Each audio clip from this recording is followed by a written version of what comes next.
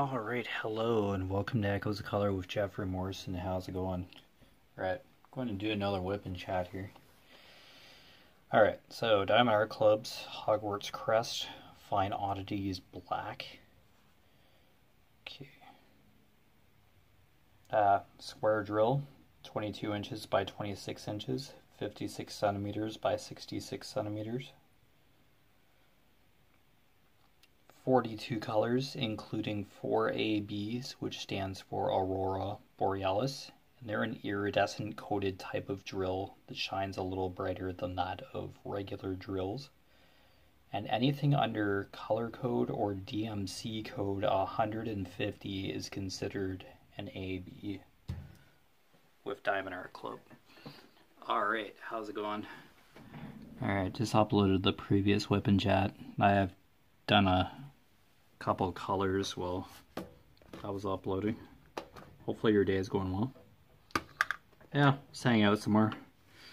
Still have a good chunk of this canvas to get through, so just spend a little bit more time together.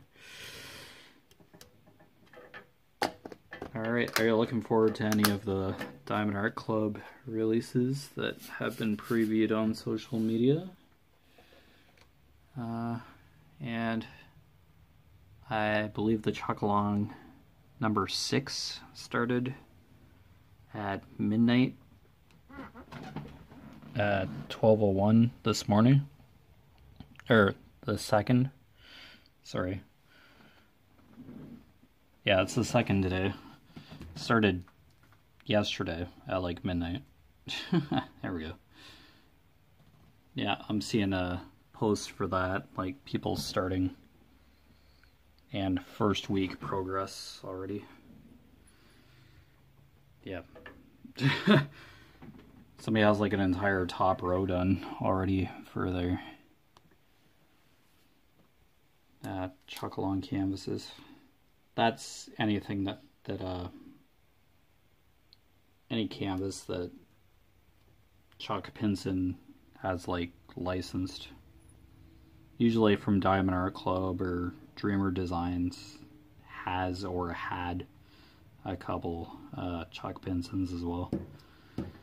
For the most part, I believe a lot of his canvases, Chuck Pinson's canvases, are DACs, but yeah, I'm sure they're in other places. Yeah, it's just an event that's, yeah, just running currently. It's like done twice a year, sometimes.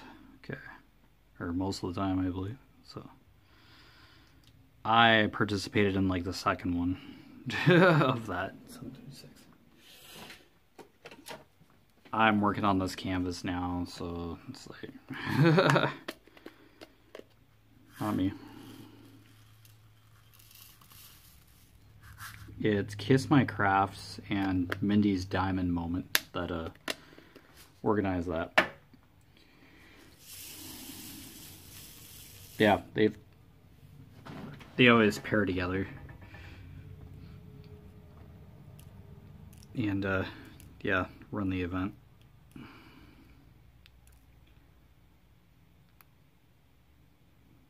They had interviewed Chuck Pinson, I think a couple times. I seen at least once when he was interviewed by Mindy and Kiss My Craft. So at the end of one of the events, yeah, they interviewed Chuck Pinson, and he had Space for Reflection framed behind him. I think it was a print of his painting that was framed behind him. Yeah, that's his favorite painting he's done. I believe I did Space for Reflection for that Chuck-along, so that was...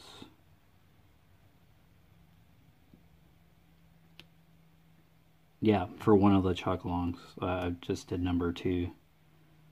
I think I seen like the interview for number 3 or something. Yeah, I don't remember. It's all mashed together. They do it like twice a year, so. But yeah, that event's underway. Derek with Diamonds, Ghouls, Witches, and Goblins event is underway too.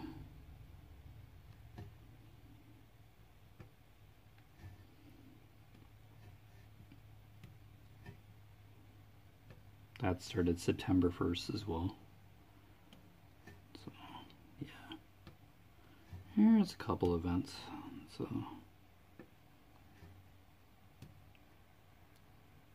I'm hearing about a Drills and Chills event too. I'm not sure who's running that one. But yeah, I'm just doing this canvas. So, working away at this one. I'm good. Having enough trouble getting drills on this one.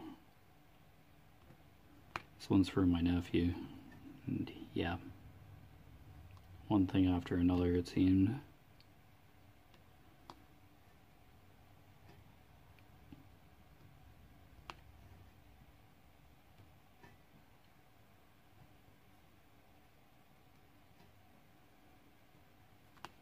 Alright, so yeah, just doing capital N here.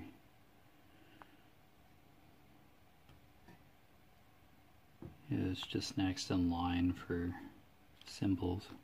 It's this very top row here. I'm just following that to fill this in.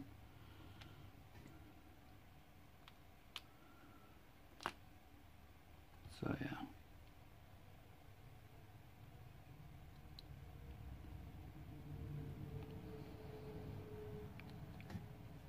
Yeah, ends are just kind of hiding here. 2, 7. Yeah, it's just kind of it's kind of nestled within the other symbols here. I was doing pinks and purples in the preview. It seemed. WIP and chat. Yeah, I just single plays, so yeah, I'm good with that. I sometimes have trouble just getting the single place drills on properly, being straight and all, and making the drills straight. Oh, they're a bit crooked.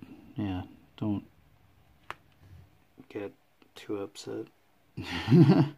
Usually correct themselves if you put drills adjacent to the one that you're kind of iffy about, but if it's really bothering you, have a pair of tweezers handy. And usually the Diamond Art Club adhesive is fairly forgiving for getting drills off of it. Kind of a gentle lifting, twisting motion maybe. Gets the drills back up off the canvas that you don't want, but yeah.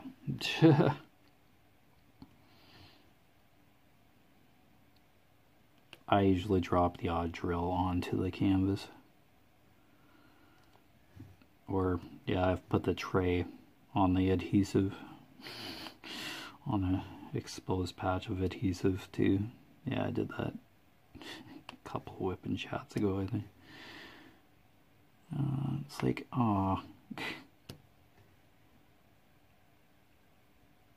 Like, I know that the adhesive is exposed, like it's a nice patch of it, but just subconsciously or something, I just put the tray down.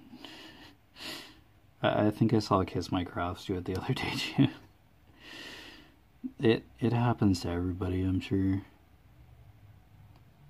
Or you lean your arm. You want to rest your arm on the canvas. But yeah, there's adhesive exposed.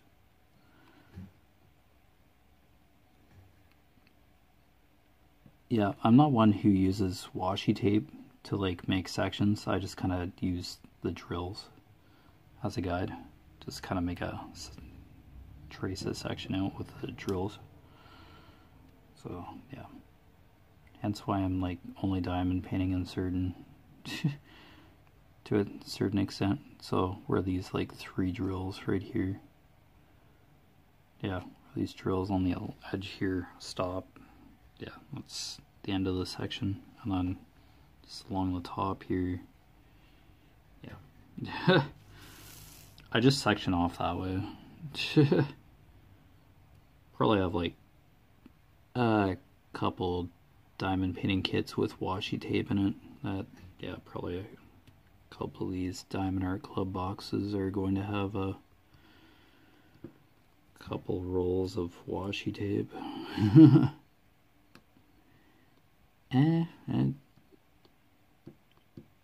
Not really one who uses it, so.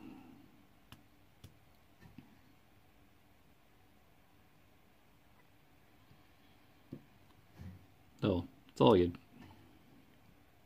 But that's one method to section off your canvases. There are different ways, but yeah, I just do just leave the plastic cover intact fully, and yeah, just section off naturally. Just use the canvas, certain symbols, just kind of make a line. Okay, I think that's all for N. I had to go back and like put like 2 drills up here for the pink. It's like, oh my gosh. It was like T or something. It's like, oh my gosh.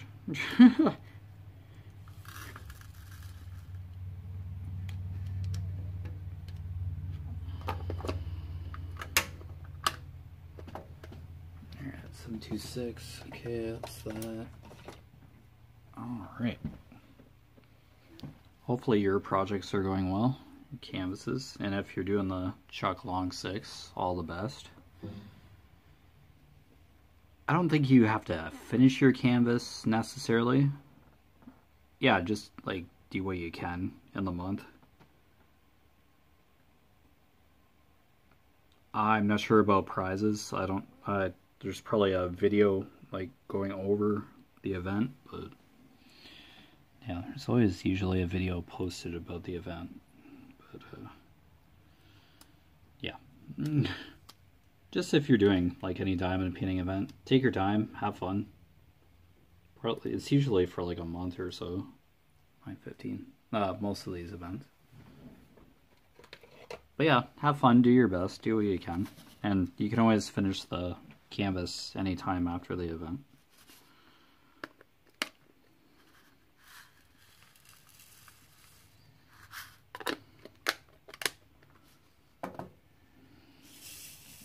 Yeah, chalk pins and canvases are pretty epic. Well, sort of landscapes in general. But yeah, some of his canvases are confetti heavy, if not a good chunk of them. But they're beautiful when they're done. So, highly recommended to do. But yeah, just some of his pictures, landscapes do look overwhelming. That's a fair thing to say, but yeah, just break it down in smaller sections and it'll be manageable. So just makes it easier. Alright, just doing the pregnant stick here, 9:15. Darker purple again.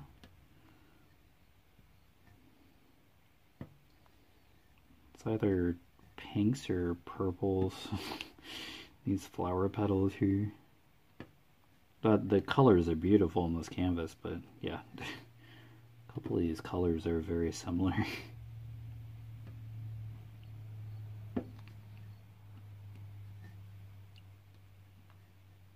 Yeah, and I'm purposely doing the section, or the colors, before I do the 310. Because, yeah, this background of this canvas is 310. Is black, but yeah, I'm just doing the colors during the WIP and jets, like just going through the canvas that way, and then I'll do the 310 after I do all the color in a section. That's how I'm doing this canvas. Just so everybody's not sitting through just like 310 heavy whip and jets. I do like showcasing the colors in this canvas, so yeah, and it's kind of nice to work on the colors, because then once I get to the 310, the section's like almost done, or is going to be done eventually. So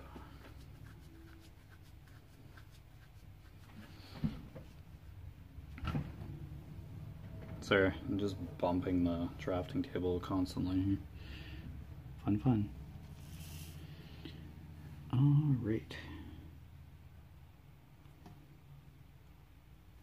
Yeah, just a pretty casual Friday.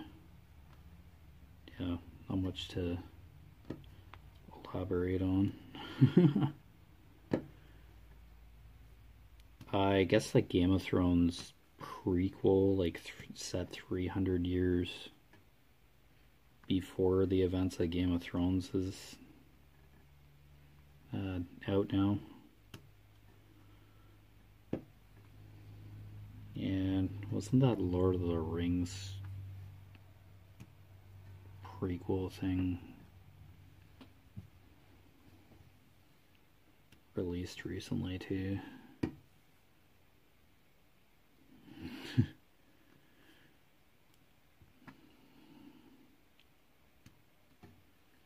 Yeah, the Rings of Power or something.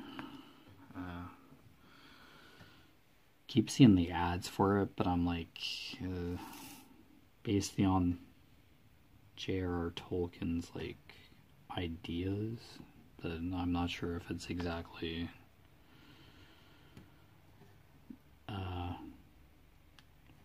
what he would consider canon. I believe he's passed away. I think J.R.R. Tolkien himself, I think he's passed away a bit ago. And now his materials just kind of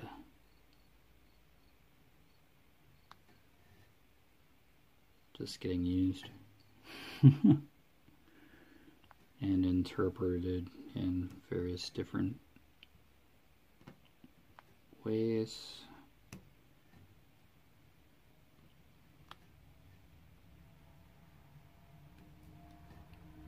I'm sure the show has like the spirit of the Lord of Middle Earth in mind, but yeah, I don't think it's like canon to that world or universe. But oh well, just take that kind of stuff with a grain of salt. House of the Dragon, Game of Thrones. It's set before Game of Thrones, so I can't tell you too much.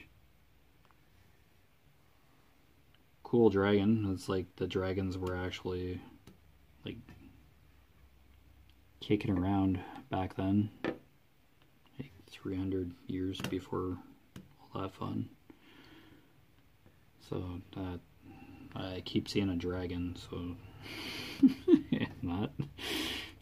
That's all I can tell you. I don't have Crave or any of that stuff.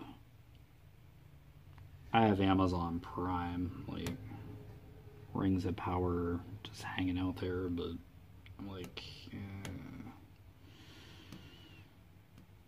oh, how many episodes any of this is going to be?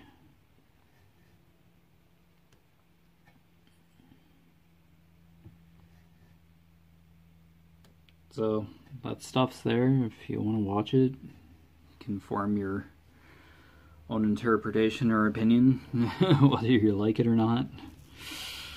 It's not for me to decide. Somebody spent millions of dollars on that stuff, creating those two shows, so I see how it goes.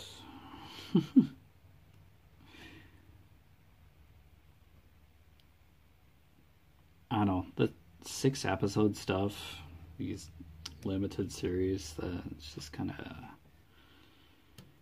you really not want to invest the time in major TV shows anymore. Like, has Grey's Anatomy, have the seasons gotten shorter in that? So I remember like TV shows being like 22, 23 episodes for a season. You're lucky if you get like 10.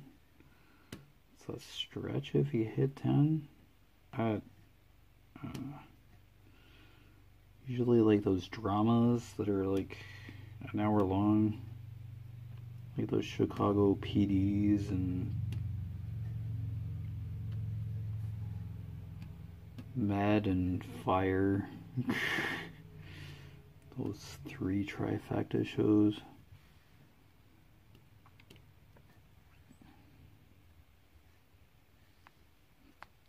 Yeah, I think there's more episodes in those seasons than just a lot of miniseries as of late. It's kind of, yeah, I don't watch that stuff. I run into like the odd,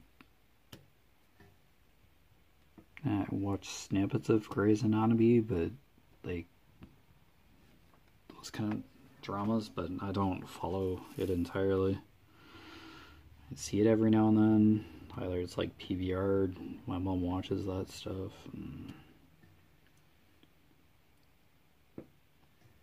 Just, it's like, what the heck's going on? Who is that?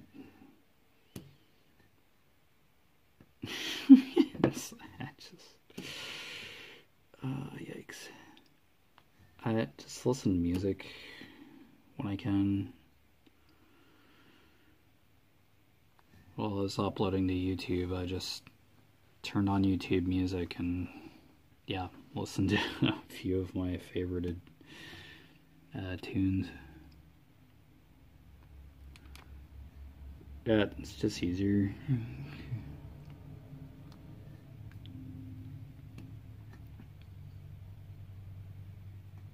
It's still sound, but it's music, so it just plays. I don't have to sit there and be invested in like a TV show where you're watching your tablet or whatever while you're trying to diamond paint, etc. or craft. If it's a new show, like, I'd have to be watching the show. I couldn't be diamond painting or something.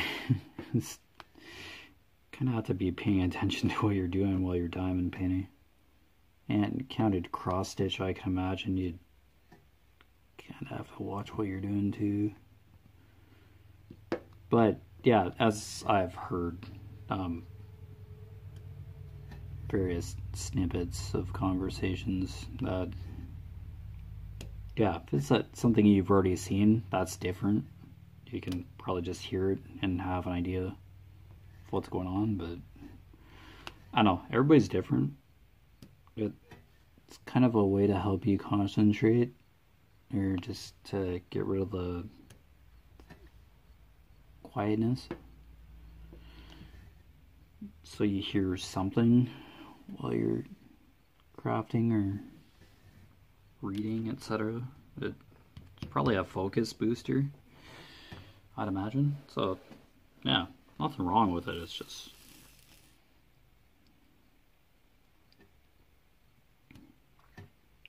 Yeah, it's like me being on the treadmill reading. The treadmill's just in a corner. So reading just, yeah, makes me not look at the gauge on the treadmill. See how much time I've been on it, etc. I just let it run. And I'm more worried about what's happening in the book than that of how far I've gone or how much time I have left in the cycle on the treadmill. It's so much better. So I guess like watching that kind of stuff or listening to music or occupying your mind while doing this kind of stuff is, yeah, just a concentration booster. Oh, just a theory. I don't know how everybody feels about TV shows and stuff, watching other WIP and chats while crafting. Yeah, it's just something to hear or just be able to focus on, help you focus. So that's probably why. Just a theory. If I'm right or wrong, yeah, it's just an observation. But yeah. It's all good. Just keep doing your thing. Like, yeah, if you're happy with what you're doing, go for it. It's all good. Don't worry about what I'm saying. Feel like if you're comfortable with what you're doing, yeah, just keep going. Okay, 550.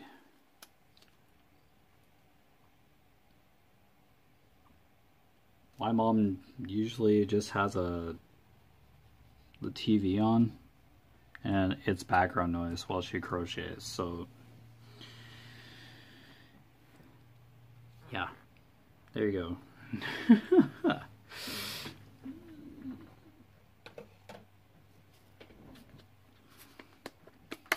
Alright, 550 plus sign.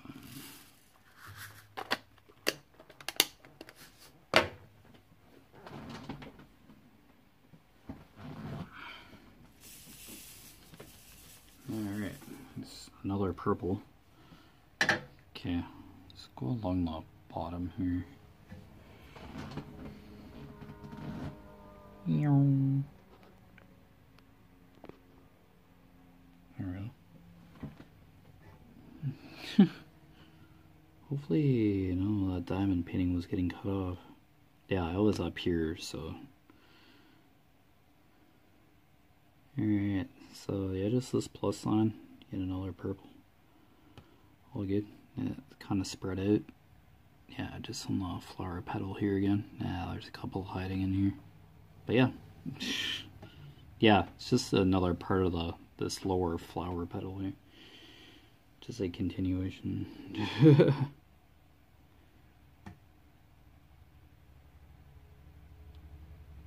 We're getting there.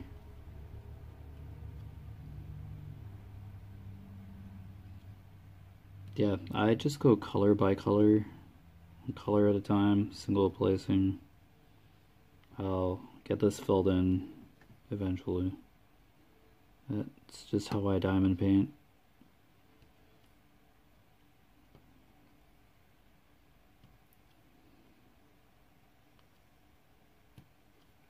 I guess I do bottom to top in a serpentine kind of configuration to fill the canvas in. It's because I'm right-handed. Yeah. But yeah, everybody does it different. Do what you're comfortable with. Listen to music or watch whatever TV shows you want. Yeah. If I'm not recording, yeah, I'll this is like uploading or whatever, I turn some music on for sound. But there are times where I just sit here in the quiet. But anyway, you've been watching Echoes of Color with Jefferey Morrison. Down below in the description, I put my Facebook profile name, Echoes of Color Facebook business page, and my Instagram. All three I just try to update simultaneously if I finish this section or have an announcement about the channel. Mostly it's, yeah, section completion or here's the canvas kitted up. This is what I'm working on. Yeah, just those kind of updates. Other than that, oh, I also put two of my walking challenge website links where you can buy the challenges, but they're not affiliate links. They're down there too. But anyway, take care, all the best, and I'll see you again soon. Bye.